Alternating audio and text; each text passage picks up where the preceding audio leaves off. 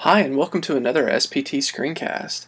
Today we're going to take a clean SPT installation and populate some targets. So first we're going to navigate to the targets page. Notice we have no targets.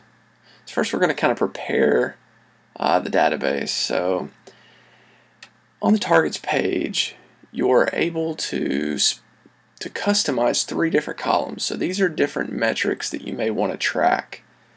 So we're going to try manager, region, and seniority. These are things that we care about within our organization. So now that I've got that populated, we're going to add one target. We're going to add the boss. So we're going to add David at mycorp.com. We're going to make him group 0. And we're going to make his boss CEO. We're going to give him the global region, and he definitely has seniority. So we have now added David into group 0. So now that's how you would add one target. Now we're going to add a lot. So what we've done is we've got a default template that you can download, modify it, and then upload it.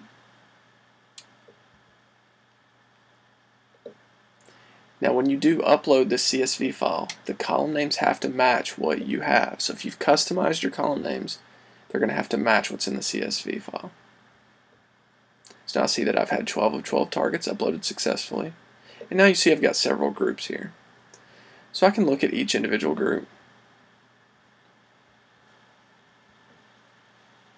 And I can see that I have some different people here. I have the columns populated.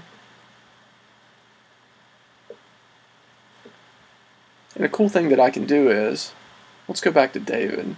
Well, I didn't actually populate his manager's name. So I'm going to do that now. So we'll go with Dan. And notice that I can change each item in real time. I don't have to hit save. I just make the change and move along. And that's how you populate targets in SPT.